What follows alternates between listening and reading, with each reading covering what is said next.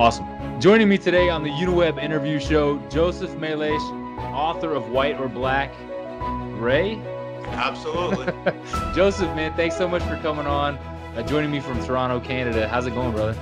Not too bad. It's a beautiful sunny day today. It decided to stop raining.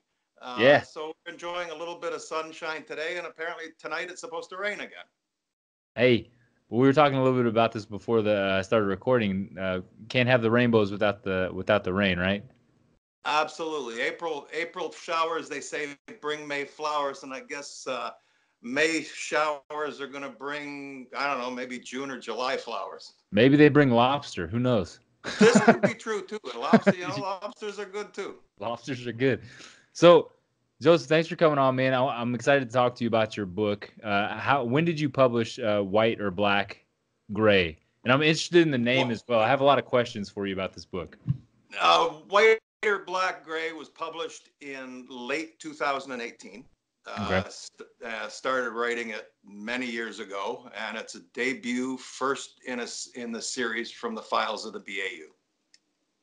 What is the BAU? BAU stands for the Behavioral Analysis Unit of the FBI. If you like the show Criminal Minds, yeah. Basically the BAU, the show Criminal Minds follows the team from the BAU, and one of my favorite TV shows is Criminal Minds, and that kind of inspired me to write this book. So this book is a psychological suspense thriller? It's a psychological thriller with a pretty creepy villain. My unsub. Everybody that's read the book so far has said when they finally hit the reveal, their eyes bugged out. Yeah, that's a good thing. That is a good thing, man. You wanna build that kind of suspense. That's fantastic. So, and this is the very first book you've published, right? That's correct. So, how long have you been writing for? I've been writing all of my life. When I was, in grade 8, my English teacher said, "I need to write for a living." I hated her. And I hated English. I failed English twice. A hard language. It's a crazy language. I really, anybody that takes it as tries to learn English as an adult for a second language, my hat's off to them, because I learned English when I was like a kid, and I'm still struggling with it sometimes. It's just same here, man. There's no rules. It's nuts. Yeah. A bunch of crazy people came up with it for sure. So you've been writing your whole life. What happened a year ago and you decided to publish this book? Well, or let me ask how this come about. When you're juggling full-time job, raising a family, there's a lot of things you put on hold. Yeah. And I started writing White or Black, Gray about 8 years ago.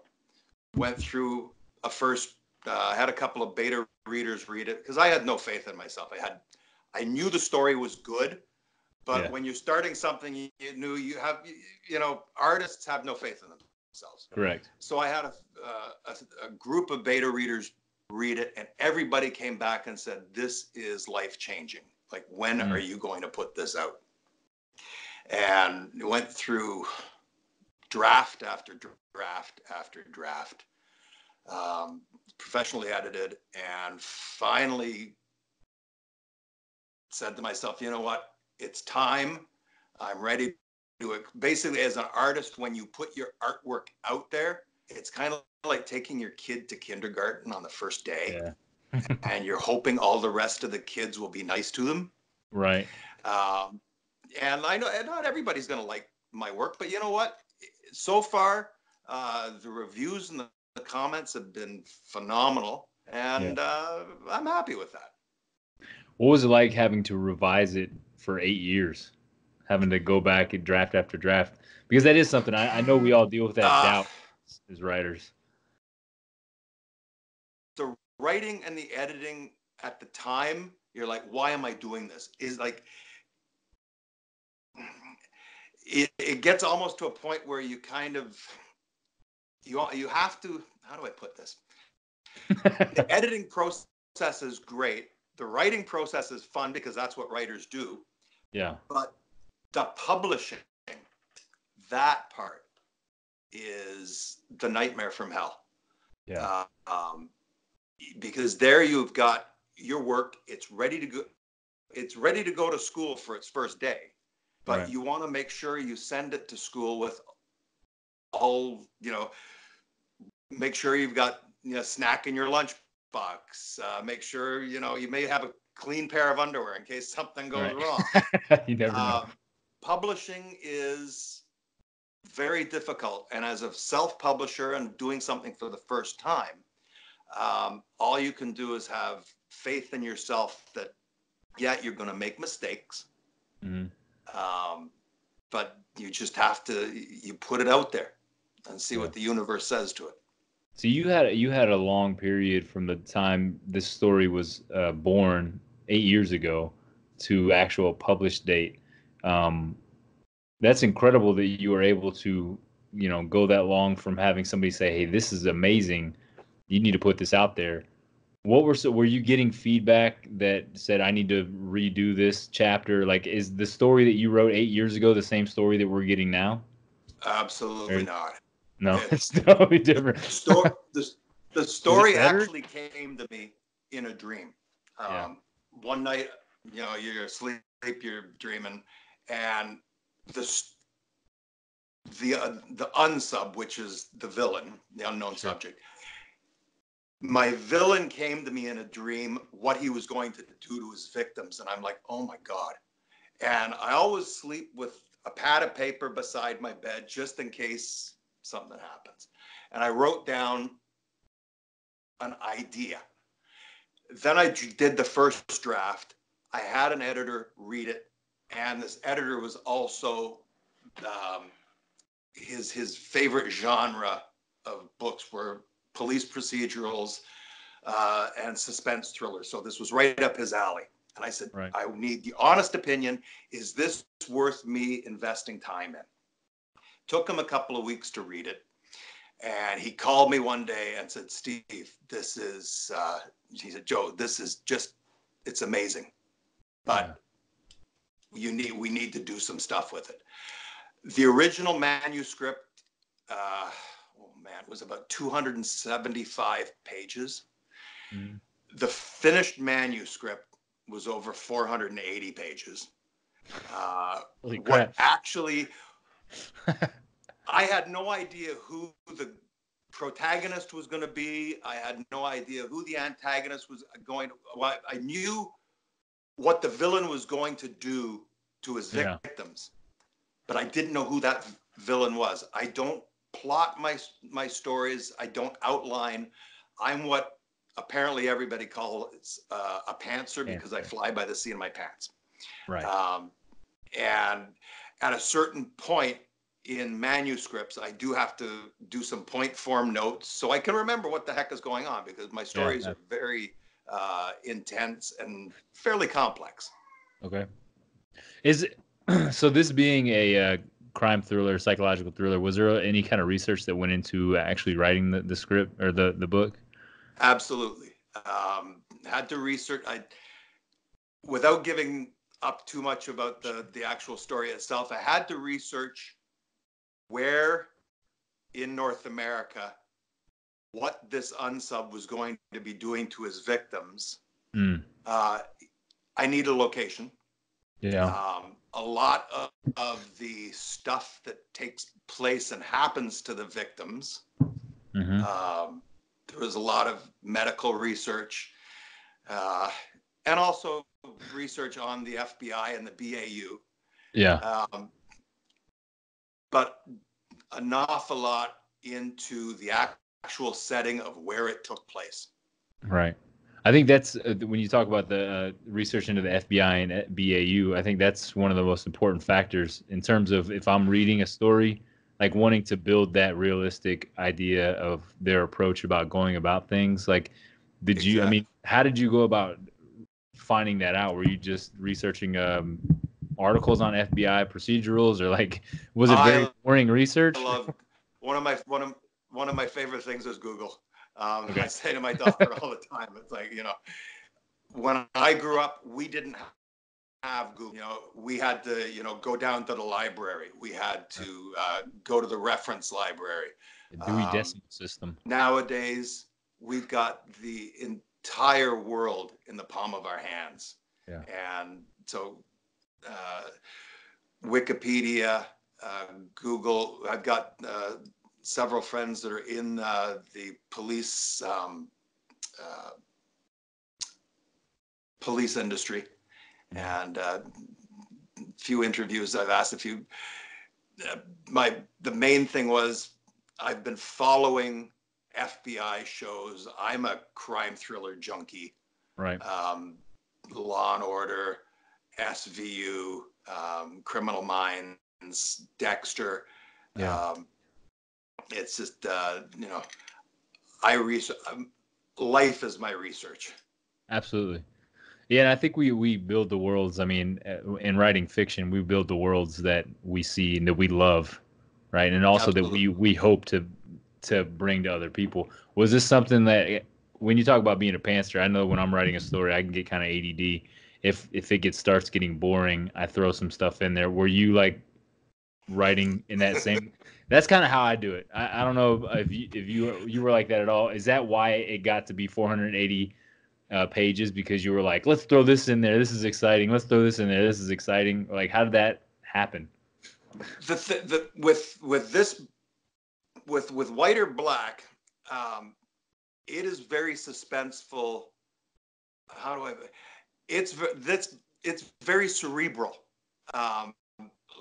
Now, with that said, I've had several readers say they couldn't put it down because the action just, their hands were just glued to the page and they wanted to know what was going on. Yeah. But it's not a gory shoot 'em up kind of crime story. Sure. This is when I like building tension in certain books, that this one in particular, as the reading each page, they get to a point in the page that they think that there's going to be a reveal. Yeah. But I'm in control. Right. I'm not. You're not going to find this shit out right away. You got to turn a page here.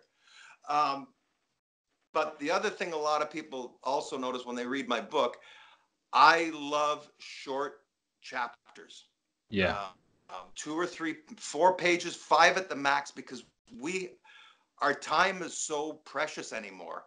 And some of these books I have read, where you've got an author who has a 30-page chapter. Yeah. It's insane. I'm sorry. Too much. You look at the average person who's going to read a book nowadays, they're commuting to work. Maybe they're on the train, they're on the subway, so they've got their e-reader. They don't have time to read 30 pages. Right. 2 or 3, if you've got a chapter that's 2 or 3 chapters long, before you know it, you're 100 pages into a book, right? Yeah. Right. So when I'm planning in my head the page or the chapter that I'm writing, I want each chapter to have that, we were talking about, the valley and then the peak. Yeah. And then maybe throw a cloud in as they're getting up toward the peak and they're like, oh man, what's going on here? Yeah. And I've had a couple of readers message me. They're like, half of the fun of your book was trying to figure out what the heck was actually going on. Yeah. See, that I feel like that's such an art form, though, is leading somebody down what seems to be a straight path towards the target. And then they get to the thing that's like, this is the target. I swear to God, it's the target. And then it's just not the target at all. I have no clue how to. I don't have no clue how to do that. At least I don't feel like I do. How do you? I mean, it is an art form. I believe it's a true art form of writing. Are there certain things that you do or you've learned how to, like, pull somebody down that path and then be like, there's nothing here?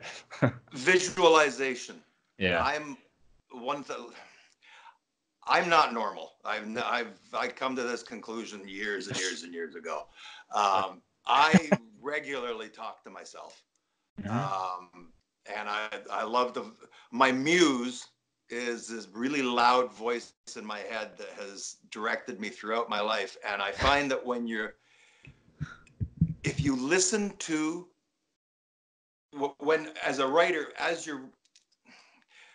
one of the worst things we can do as writers is when we're writing, we stop writing to try and think about what we're about to write. Don't do that. Just type the frickin' keys or exercise your wrist with your pen on the paper. Keep writing. Our job as writers is to write. Our editors turn all of that awesomeness into greatness. You know, and it's like as you're trying to figure out how to draw suspense, what scares you, what intrigues you, keep thinking this to yourself. What brings the hair up on the back of your neck? So as you're maybe writing dialogue, you've got maybe one of your characters is walking down a hallway, and she just gets home from work. It's been a long day. She just wants to have a glass of wine, maybe have a snack. So she goes to the kitchen, but she doesn't remember seeing that glass on the table. Where'd that come from? And then as you're thinking in your head, ooh, maybe there's a knife, and then did I leave that light on? Yeah. Start building suspicion. And then, start writing, the hairs on the back of her neck start to go up. So you have to put yourself in your character's shoes as you're writing their story. Because all we really are is just the voice of the characters on the pages of our books. Yeah. Wow. That's interesting. And it's a great way to put it too, because I feel like whenever I've written, I've only been able to do it linearly in a straight line, and I use third person in that way. So instead of giving the reveal, I jump to another character and what they're doing in that same moment. So there's a break in between. So the person's like, well, son of a bitch, I need to figure out what's going on with this person. So they go, you know what I mean? That's kind of how I've done it in writing. But that's, like you said, using the visualization is a great tool. And asking yourself that question. I forget that sometimes, like, oh, I'm trying to answer a question here. The reader is trying to figure something out here. Keep that in mind and just keep writing. Exactly. And it's like if you focus, I always picture myself as like I'm at the computer and I'm writing my chapter. I try and visualize the characters and that scene right in front of me as I'm writing. And I'm not even really writing. I am just watching what's going on, and my hands just happen to be transcribing what they've done. Yeah, you become the witness. Exactly. I'm a witness to their greatness. That's all I'm doing. That's a great way to write. And I feel like when you just continue to write too, and like living as a pantser, I think that's where a lot of the magic of writing comes in, because I'll write something sometimes and I'll be like, I have no clue how this is going to resolve itself. But somehow, like, it'll tie back around to something that was earlier in the story, and you'll be like, oh, like you blow your own mind in a way, right? Like after about the second rewrite of White or Black Gray, and the title, oh my God, my title changed 3 times. Yeah. I didn't even know what I was going to call the thing. Was it red, green, purple, or blue or something? Oh, I didn't know what I was going to call it until about 6 months before I hired a cover team, a graphic artist, to do the cover and do the interior formatting. It went through 3 name changes, but that's my style. It's the story. The story had to be told, and I just had to frickin' type the thing. Yeah, it was gonna come out regardless. It was like a big block of marble, right? And you were just chiseling away at it. You're right. That's exactly right. I'm sculpting. My muse is telling me what to say. Yeah. And all I've got to do is just listen to her. So with that too, are you somebody who sits down and writes every day, or is this something that when you feel the passion to write, you do it? with me, it is all about the passion. Yeah. I I would love to have the ability to sit down every day and write. Mm-hmm. Unfortunately, I don't have that time sometimes. But I also believe if we force ourselves to produce art for Mm-hmm. art, like it would just we're diluting the quality. Yeah. Um, Yeah. and that a lot of artists and writers that horrible word writer's block. There's no such thing as writer's block. Right. You know, if you're as long as your fingers haven't fallen off and you still got toes, you're just going to have to learn how to maybe type with your toes or whatever. Voice to The text. only writer's block out there is yourself. Yeah. It's just and with me, I didn't want I when you hit those periods where um, oh, am I just doing this to just churn a page out? Yeah. That's wrong. You should your muse should be saying to you, you need to write today, or I'm not going to be nice to you. You know, Right. Yeah. and that I write when the spirit moves me. But no, I would love to write every day, but unfortunately, I find that if I do, uh, it dilutes what's coming out. Yeah, I totally agree with the whole writer's block sentiment too, because I talk about this a lot. I feel like it's not writer's block. It's either I'm willing or unwilling to put something on the paper. Am I willing to accept what it is? Right. It's just like sometimes it feels like absolute garbage, and there's Mm-hmm. still there's always something here. Because when has anybody on Earth gone, more than 30 seconds without thoughts running through their head? It just doesn't happen. It's not No, possible. It doesn't happen. no. Unless you're some sort of like Buddha or whatever. It just doesn't I happen. one one thing I am very guilty of is I will, as I'm writing, I will that wonderful my friend that I hate to love and love to hate is the backspace key. Oh yeah. And I will sometimes oops, we're gonna change that. And I don't mind doing the self editing because I actually say to myself, I'm not really self editing. My muse just told me backspace a few because that word's wrong, Yeah. and then we'll go on, and then the editor can do his magic. So writers shouldn't feel guilty when they do the self editing as they're going along. Absolutely not. And I think we get caught up too, and I know, at least I'll speak for myself. I know I do. And what I'm writing has to always be shared with the world. Everything I write down doesn't have to be shared with the world.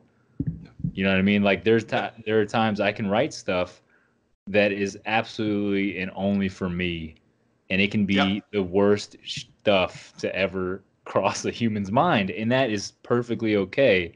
It's still writing, and it's still getting things out, which I think is necessary for getting back to that muse who wants to speak. I think we're just listening to all these voices in our heads, and sometimes Absolutely. that shithead wants to talk a little bit louder than the muse.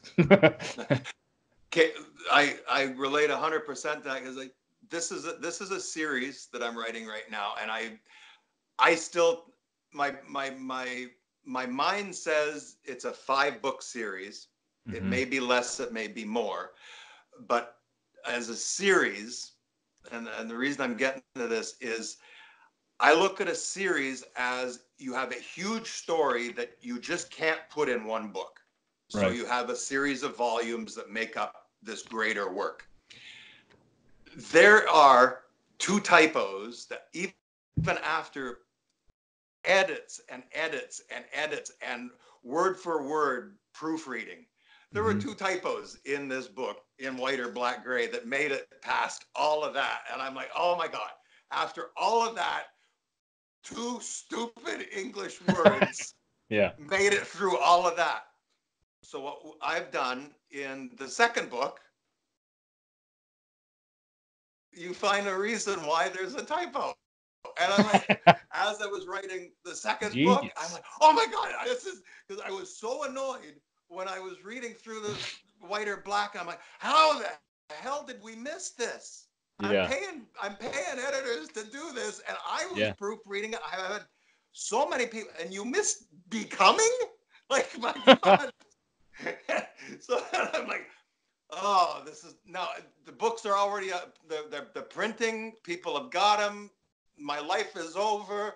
Yeah. This is horrible. But then I thought to myself, ooh, there's a way to solve this, and it's solved in the second book. And and when I came to that epiphany or whatever you want to call it, I'm like, wow, this is amazing. And hopefully, the fans, like, you look at shows like Walking Dead, and you've got these super fans that know more about the show than the writers and the creators do. Right. I'm hoping I'll be blessed with some super fans that actually pay attention to the writing and will find us and, wow, how he solved that spelling error is amazing. Yeah. And that is incredible that you've done that. I would have to go to extreme lengths to solve my grammatical errors in my book. And again, it was one of those because I have this fly by the seat of your pants nature. Yeah. And trust me, I must have turned every shade of red possible when I read that page and saw Becoming spelt wrong. I'm like, oh my, that's it. It's over. My career is over before it's even started here.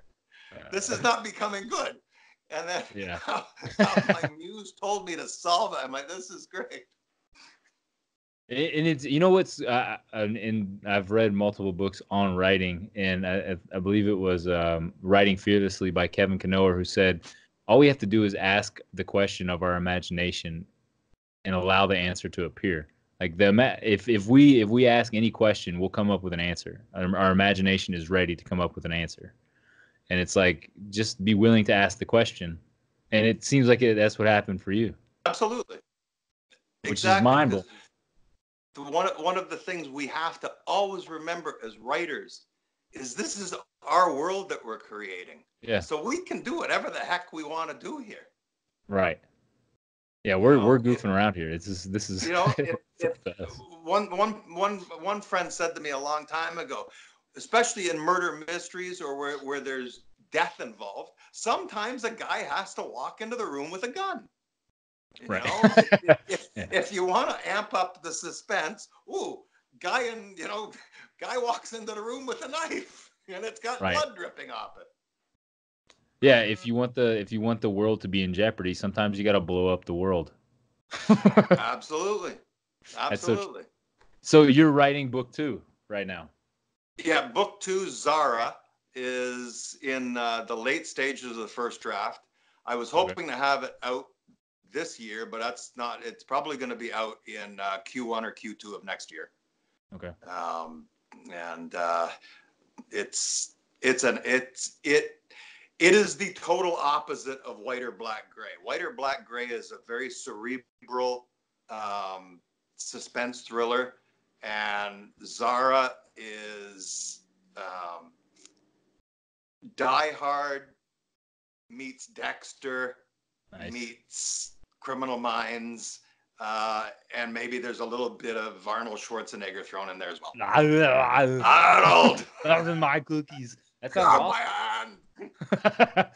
That sounds fantastic. But it's set it all in the same universe. Yes. In the same world. Yes. Is it the same main characters? It's the same group of profilers from the FBI. They've just gone on to another case. Okay. Cool. And this case in particular involves espionage, terrorism, and some hate mongering. Hey, there you go. And that's potentially Q1 of next year. Yeah, Q1, Q2 of next year, probably. I do want to ask you this too, because we've talked about it before we started recording as well. On Twitter, you have 2 accounts on there. Writing Suspense and also Uncle Joe GTA. Uncle Joe GTA. Yeah, and you have a ton of followers on each account. A lot on Writing Suspense or Suspense Writer. Suspense Writer. How have you seen a correlation in terms of the amount of people you have following you, your interaction with them, and then also the amount of like book sales for your novel, or have you had to do a lot of personal like hitting the streets, getting out there, doing work to sell? It's been a learning process. Yeah. I've unfortunately not been able to market White or Black Gray as much as I had hoped. The original plan was to release it in the fall of last year, but that timing just did not work out. And we're just now in the process of really amping up the marketing. Like, for example, having a wonderful opportunity to have an interview with yourself and get the word out there. My daily Twitter account is Uncle Joe GTA, where I talk about my battles with depression and overcoming bullying through high school, and just the daily pump up my friends. Let's greet the day and make the most of it. I try and be positive, and I also tell it like it is. I have no filter. And, if I think you're an idiot, I'm going to tell you that you're an idiot. And if I think that, you aren't getting the recognition that you need, I'm going to give you the recognition, because that's what I do. I'm Uncle Joe. I think that's a wonderful thing, because you're not on the fence about your position. You're being Twitter's honest. grumpy enough as it is. They don't need one more grumpy Twitter. I try and put the light part into Twitter. Twitter's actually toned down in terms of community, online writing communities. Facebook is pretty miserable. There's a lot. It's like, you look. I say to myself, what would Twitter be like right now if there wasn't Donald Trump? Yeah. But we don't want to go down the Donald Trump rabbit hole. But I'm just saying, the amount of electronic data that these supercomputers around the world are dealing, it's amazing. It's amazing. So in terms of using Twitter, you've used it more as a platform to help lift other people up, be a positive influence. Have you seen a good turnaround though in terms of like the interaction that you get with other people? Like, have you made a lot of good connections on Twitter? Absolutely. I've got some amazing followers. Very early in the Uncle Joe GTA Twitter account, one of my favorite radio stations in the universe is Q107 here in Toronto, and the morning crew all follow Uncle Joe. That's awesome. And it's I'm a huge rock and roll music fan. Music is a huge part of my life, as well as writing. And I've gone from, a few hundred followers to just over 7,400 in a couple of years. And I noticed a huge increase. I joined a couple of writing forums. I'm also a member of the Crime Writers Association of Canada. And also, is that like an actual place you guys meet? That's an online community.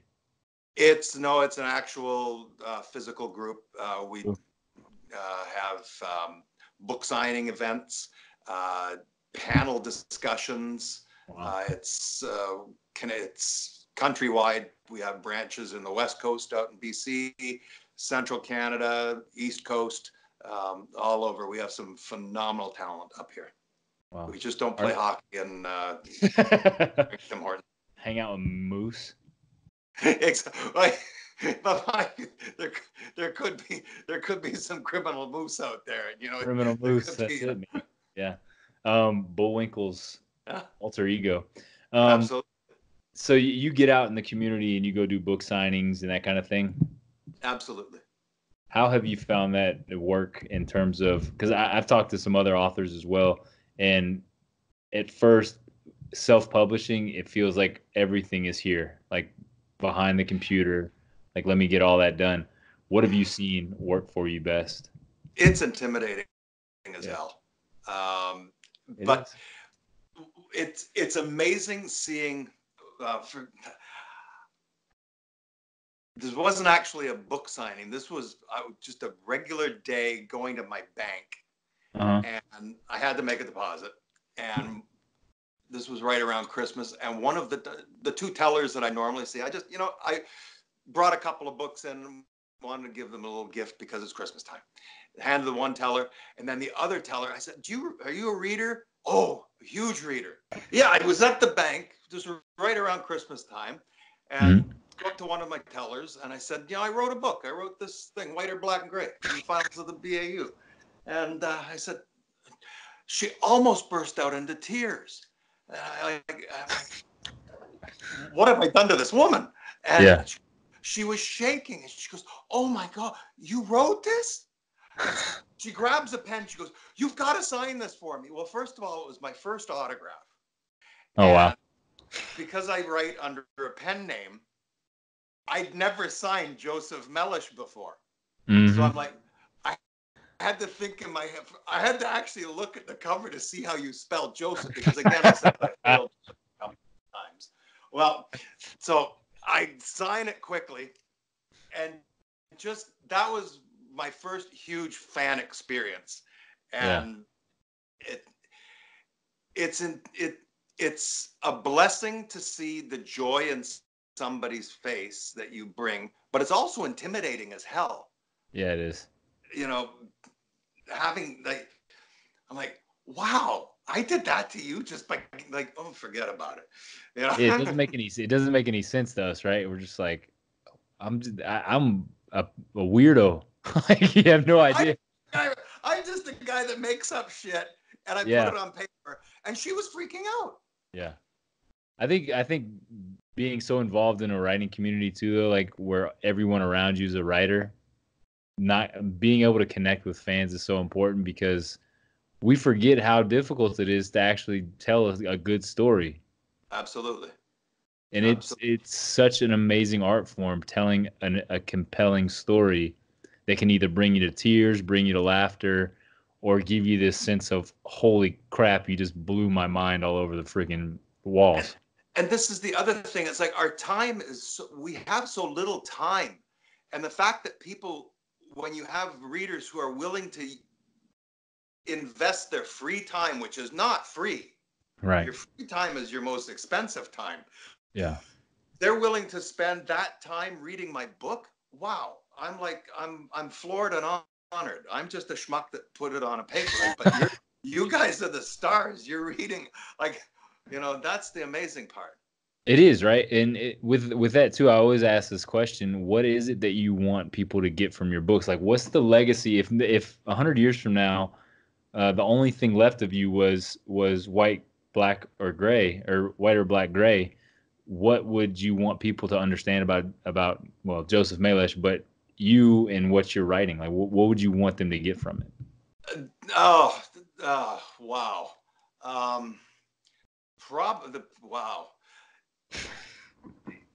Something. Basically, that my worlds are very different from any other book I've ever read, and a few of my reviews have said that, and that really hit home with me. My world is my world, and my characters. The one thing I'm very blessed with, I'm very blessed. A lot of my followers and readers have said that my dialogue is, I hate, they say my dialogue is incredible. Apparently it's incredible.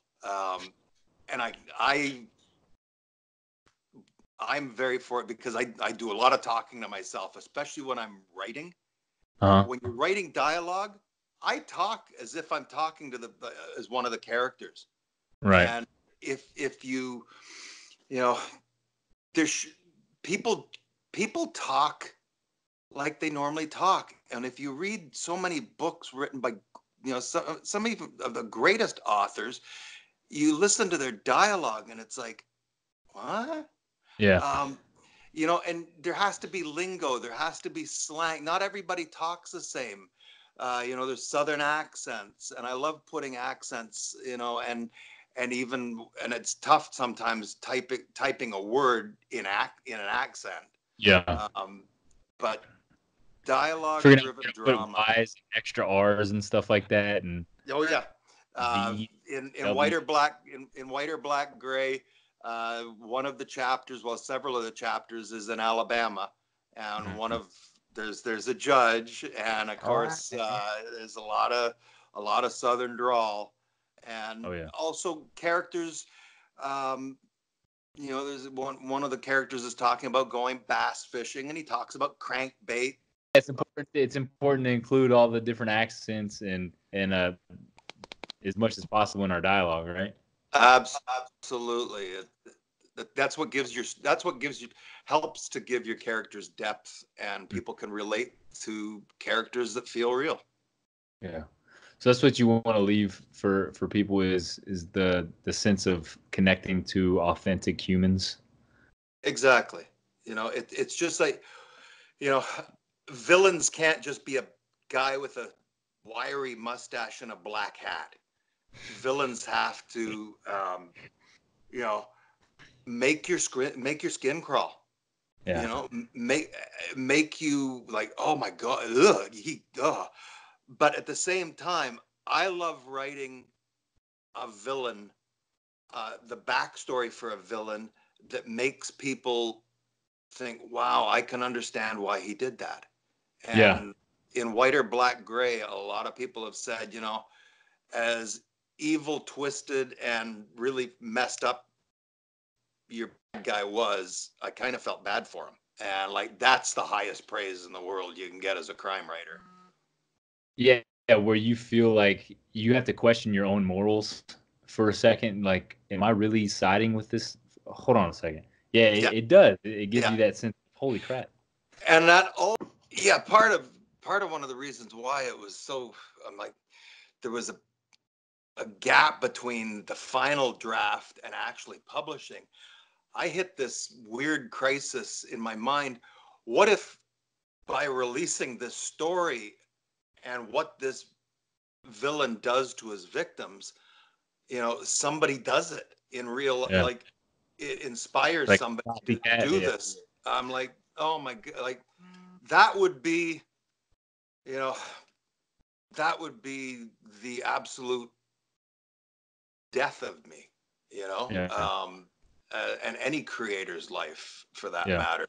When you create something and it, you know, takes somebody who's already twisted and perverted, just Mm-hmm. gives them that, wow, Something like that happen that, based off of a character would be abs- terrifying. That's not ab- the kind of legacy we want to leave, obviously, absolutely not. in a positive way. We want to inspire thought, not actions. Right. I think too. It's like it sounds like you want to inspire, or help people connect with what's going on inside people's heads, so there's not such a disconnect of, because and we talked about depression before, but there's this disconnect with people who in mental illness, that it's just like we're weirdos, they don't understand it, and it's just because there's not a perspective that they can understand. They don't understand, they don't have. Exactly. And here's we all, I don't care, everybody, if you have a pulse, you've got mental illness. There is, you know, Yeah.